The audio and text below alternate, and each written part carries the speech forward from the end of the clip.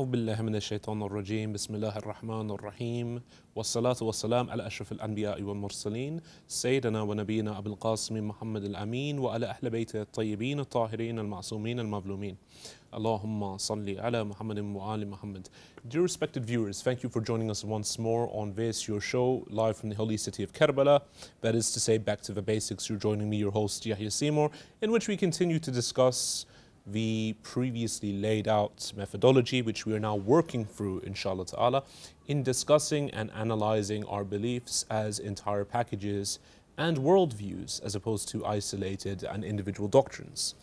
You will remember, for those of you who have been tuning in, and for those who haven't, they can of course return back to the previous episodes, we have been discussing the fallacious approach taken in most discussions in regards to discussing the accuracy or inaccuracy of a particular set of beliefs, as opposed to discussing these beliefs as entire packages and comparing such sets. We have traditionally chosen to take, dare I say, a methodology of postmodernist deconstruction, where we isolate one particular doctrine and we isolate it from the big and major questions, and in doing so we try to highlight several mistakes in a worldview. Now this is of course a fallacious move because we've highlighted several reasons. This does not allow one to have the accurate amount of time in order to pursue and explore all the major varying philosophies, worldviews, and religions in the world. Number two, to highlight a small secondary point, which is not part of the major building blocks of Aqidah, is to waste your time. It's a complete waste of my time to discuss whether or not scholar X from the Shia sect or scholar Y from the Sunni sect has a nicer style of tafsir. This is not a concern within the discussion as to which set of beliefs is correct. Likewise, it is not really something befitting for me to discuss whether scholar of Rijal Y or scholar of Rijal X has a slightly nicer system and is slightly more lenient on person Y from deviant sect X. Again, that would not form part of the major questions within a framework or package of beliefs. But in last night's episode, we were successfully able to move on to the first major question within any worldview, that is to say, what is the nature of God? And before we can even move on to that question, is there indeed a God? Is there a deity? Is there a creator who has created us within this system in order that we can know him? And we've stated that whilst certain people would like to argue that atheism is merely the abstract absence of a belief in a God or the negation in the belief in one particular deity and has no further consequences, that this is entirely rejected by us because every belief has a consequence and every major belief has a major consequence. We observed in last night's episode, in which we began to quote from some of the specialists in this field, but this is not merely a believer's polemic against a non-believer. This is not merely the whims and desires of Yahya Seymour speaking against what the consequences of atheism or a godless worldview are. Rather, this is something that has been recognized, highlighted, and accepted, and even taken pride in by some of the major atheist thinkers of today's age. In last night's episode, I began citing, of course, one of the major atheist professors within the contemporary Western world, and again, not just a materialist who happens to dabble in minor issues of rationality, but rather someone specialized in the very discipline that we are concerned with, epistemology, the sources of knowledge.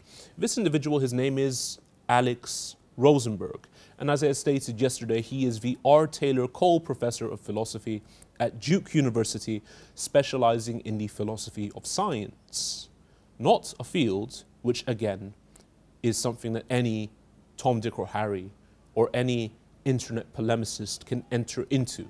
This is a man that's very specialized in his area of knowledge and a man who knows what he's talking about. In his book, The Atheist's Guide to Reality, he promotes the idea that atheism is not merely the abstract rejection of a belief in God, He doesn't buy that whole new atheist argument that I'm just someone who rejects God's existence. What do you mean there's other consequences? Rather, he embraces full-heartedly and even takes pride in embracing, because he believes it's the sincere intellectual thing to do, in acknowledging that his belief that there is no God and his belief in the truth of atheism leads to much more than just a rejection of a creator. What does he state? Let's quote once more what he states. He states, there is much more to atheism than its knockdown arguments that there is no God. Of course, he's talking about from his perspective. We're not too impressed with their arguments that there is no God. There is the whole rest of the world view, that word I've been utilizing almost daily now, that comes along with atheism. It's a demanding, rigorous, breathtaking grip on reality, one that has been vindicated beyond reasonable doubt. It's called science. Alex Rosenberg again recognizes that there is a particular epistemology when it comes to atheism. That epistemology would be what we call scientism. So in this framework or theory of knowledge and how we learn things about the universe, Alex Rosenberg would say that the sources of knowledge which are adequate for us is what is called scientism. The belief that through the empirical sciences, through the five senses, and the study of the three natural sciences, that is to say chemistry, physics, and biology, these are the primary sources of knowledge. And indeed, he would break that down further till we reach just the science of physics. A fact for Alex Rosenberg is a physical fact. It's a fact about the physical nature of something. So this is the epistemology of the new, improved, free thinkers of today. Those who believe that religion is superstitious. Those who believe that we as believers live in a backwards world in which we offer no rational thinking about the nature of the universe or indeed about life in general. Is that the case? Let's see who really has the primitive worldview here. Allow me to cite once more what this scientific or scientism's worldview would be when it comes to some of the major questions. And indeed, fortunately for us, Professor Alex Rosenberg has done the heavy grafting for us. And he, as a proponent and apologist, and indeed someone who is promoting this belief in naturalism, is putting forward these views as his answers to these major questions. He states, and I quote, "Is there a God?" Of course, as an atheist, his answer is no. What is the nature of reality? What physics says it is. So I was not doing a straw man argument earlier on. This is literally what Alex Rosenberg believes. What is the purpose of the universe? There is none. That makes perfect sense, of course, when he believes that the universe came out of absolute randomness. There's not going to be a purpose for it. What is the meaning of life? He says, and I quote, "Ditto. There is none." Why am I here? Alex Rosenberg responds, "Just dumb luck. Pure chance." Does prayer work? Of course not. Is there a soul?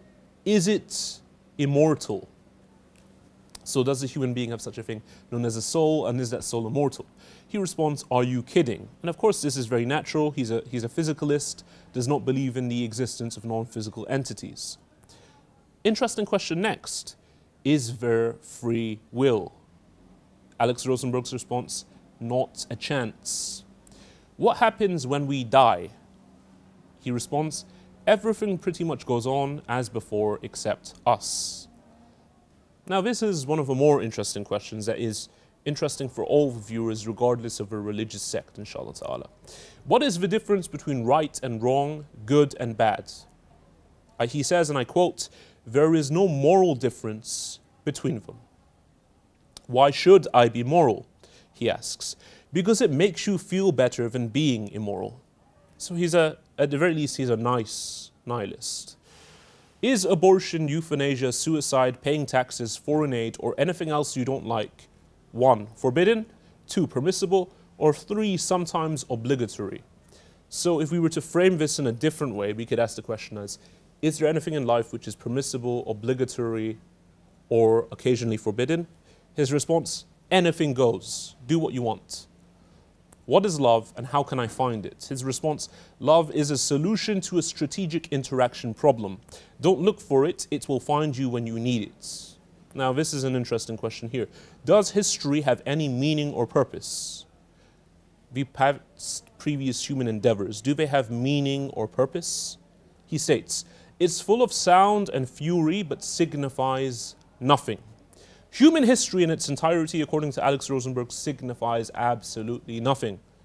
Does the human past have any lessons for our future? Listen to this answer. Fewer and fewer, if it ever had any to begin with. So this is the worldview that Alex Rosenberg is promoting. These are the answers to the bigger questions upon the materialistic scientific worldview of Alex Rosenberg. But dear viewers, we will come back to looking at this worldview when we go for a quick break. Join me after the break, inshallah ta'ala. Assalamu alaikum wa rahmatullah.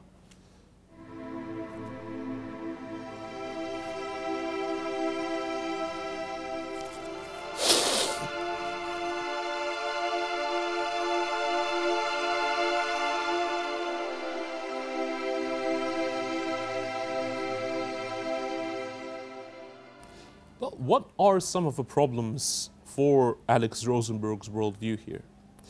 You'll remember when I went through the list of worldviews and how we would analyze each of them. I stated in last night's episode that we will be taking the very loyal Shi'i, Imami, Islamic, and Muhammadan. And when I say Muhammadan, I don't say it in the sense of Muhammadan, the word that these Western colonialist missionaries used to use. I say it, of course, referring back something to the Prophet Muhammad sallallahu alaihi wasallam, for indeed we follow the original Islam.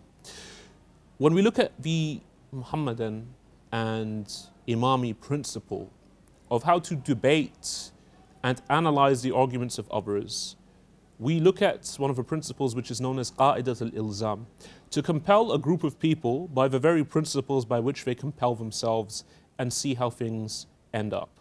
A principle very commonly utilized in books like Kitab al-Ihtijaj, which reflects the nature of the debates, the debate strategies utilized by the holy imams, may the peace and blessings of Allah be upon them all. And indeed we find this as well in the book Ayun al-Akhbar al-Rudha, alayhi salatu wassalam, in which we look at the debates of Imam Ali ibn Musa al-Rida, alayhi salatu wassalam. This principle, we're now going to apply it to the worldview of Alex Rosenberg. And the first question we want to ask is this worldview livable? So let's look at this set of principles again. Is there a God? No. That's fine. We'll keep that belief to the side for now, even though it means that we are incapable of explaining where life and existence itself came from. But that's just something we're going to keep to the side because it has nothing to do with our livability right now. What is the nature of reality? Whatever physics says it is. So is that a livable way of approaching the world? Does it make sense of when someone gets home, when they want to have a conversation with others, we talk about things in a purely physical manner. We would describe everything we do purely from the perspective of physics, purely from the perspective of what the physical properties of things are. Does that seem to be a very livable way of living life? I think we all know the answer to that. What is the purpose of the universe? Again, we don't expect much more in an atheist worldview. None. What is the meaning of life? Again, nothing. Why am I here? Just dumb luck. Why does prayer work? No. Is there a soul? Is it immortal? Again, obviously, upon atheism, you're not going to find much of an answer to that because a materialistic worldview is not going to have room for an immaterial object like a soul. But this is the interesting one. Is there free will? Not a chance. Okay. Is that livable? Is that a very livable belief? When I go out on a day-to-day basis and someone irritates me, someone commits a crime against humanity and I look at that on the TV screen and I see that, look, I'm grotesquely offended by this crime which has been committed, especially if that crime is committed against someone like myself. I'm going to be even more offended. Now, that's not necessarily the right way to look at things, but we as human beings can be very self-centered. If I adopt that belief that there's no such thing as free will, then look at the ramifications and consequences of this belief. I'm going to start believing that criminals should not be prosecuted, nor should they be punished in a legitimate penal system, because at the end of the day, these poor guys were not in control of their actions. Rather, they were predestined to do everything that they did. They had absolutely zero choice in it. It's a bit like me programming and firing up a computer, getting that computer to do a task, and then complaining that the computer did something which it was programmed to do. If it has no free agency, then I can't blame it. And again, if we have no free will, then we should not blame criminals for acting in the way they do. We should not reprimand anyone for anything. Let's look at every single dimension of life that we could apply this not having free will. We all know that in universities, there are consequences for things like plagiarism.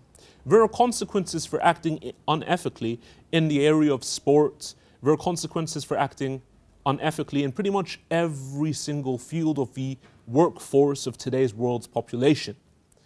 Can you imagine what would happen if every time a person would be chastised, penalized, and dismissed from their job for acting unethically or unethically? We would be forced to say that no, actually, this poor individual has not acted against the ethics of the company due to free will, but rather they were chemically predispositioned and physically predispositioned to act in the very way they did. You should not reprimand them, for in the same way you do not choose what you do, these poor individuals have also not made that choice. This is one of the consequences of saying that there is no such thing as free will. And more importantly, if there is no such thing as free will, then we do hope that those militant atheists who go around attacking everybody for what they believe in would likewise take heed that, look, at the end of the day, according to your worldview, we don't really choose to believe in the things that we believe in. Rather, according to your worldview, I was chemically predispositioned to enter into Islam and believe in Islam, and you were chemically predispositioned to remain an atheist. This is the consequence of denying that we have a free will. It would lead to mass destruction on a societal level. There would be no such thing as courses of rehabilitation, because at the end of the day, you would not be able to rehabilitate someone that has absolutely zero intentionality or free human agency in the very thing that they do. And we can see why this leads to a level of what we could call cosmic despair. Because if you have absolutely zero choice in what you do, if you are merely the physical composition of a bunch of atoms and bosons floating around in space, nothing of your life is truly meaningful. All the relationships you have are merely the physical compounds in your brain causing you to act in a certain way. Everyone that finds you dear to them is only doing so because they have been chemically predispositioned to do so. Then what does that leave life as being? And again, what it would leave it as is exactly what Alex Rosenberg describes it as. What is the nature of reality? Whatever physics says it is. And that is the consequence. That is indeed the result of this modern day worldview, which promotes us as being nothing more than robots. When we talk of movies like I, Robot or other movies which contain futuristic concepts such as robots who are just programmed to do what they do, and unfortunately an evil guy takes over and somehow manages to change their programming and they do something, but at the end of the day they don't have agency and they shouldn't really be punished for such, they just get destroyed. When you put forward the view that a human being is nothing more than an organic robot, what kind of concept is that going to have for how you would treat other human beings? How are we going to think of other human beings if that's all that they are? Nothing more than organic robots, organic units without the natural artificial intelligence even to make their own choices. We're going to start treating them as if they're cattle. We're going to start treating them worse than cattle, because at least cattle, we believe, have a degree of free will. But this argument promotes the thought that we as human beings don't even have that agency in order to carry out our lives in the way that we do. This is one of the consequences of this worldview, and we see that it's not very livable. Again, what is the difference between right and wrong, good and bad? There is no moral difference between them. So what does that mean? What does it mean to say that there's no moral difference between right and wrong, good and bad? What would be a consequence of that? Well, firstly, we've already seen that obviously if someone's chemically predisposed to do what they're meant to do, we can't really blame them for that anyway. But if we can't now say that an action, independent of the actor and whether or not the actor has a choice, if we can't say that an action is good or bad, what's that going to lead us to? That's going to mean that, of course, someone's choice of what their favorite soft drink beverage is exactly the same as their choice of favorite crime and horrible act to commit as a means of taking someone's life. If my choice in regards to morality is no more different than my choice of, for example, breakfast cereal, then what kind of worldview is this going to be? How livable is it really going to be? Can you imagine that your son comes home and he, unfortunately, is someone that carries out all these crimes? A decent person is going to call the authorities and report their son for doing such. They're going to inform the authorities that, look, yes, it's my son, but he's doing all these things, and for the greater good of society, this is really wrong, I'm going to stand against him. But if you believe that there's no such thing as right or wrong, what's that going to do to your image of how we ought to treat society? And so, we need to ask, have people really considered the effects of disbelieving in the concept of God? Have people really considered what it does to your rational concepts, to your rational faculties? And if you really believe this, if you really believe there is no free will and that there's no such thing as right or wrong, are you in a livable position to start condemning others for what they believe in or how they act? These are all necessary points which I don't think many of the new atheists have considered, for indeed I don't think they've considered the fact that their belief in the absence of a God is not merely the absence of a belief, but rather an entire worldview itself. But these are all questions that I believe we need to ask. We need to ask when looking towards which worldviews are sustainable, serious candidates for the table of different ideas. And this is something which, of course, we shall delve into further. But right now, as we can see, atheism doesn't seem to be making the cut. Dear viewers, thank you for joining me once more on this your show, Back to the Basics. And inshallah ta'ala, we pray that you will join us tomorrow in which we continue analyzing the worldview of atheism. Please don't forget us in your du'as, and we will likewise not forget you here in Karbala in our du'as. Wassalamu alaikum wa rahmatullahi wa barakatuh.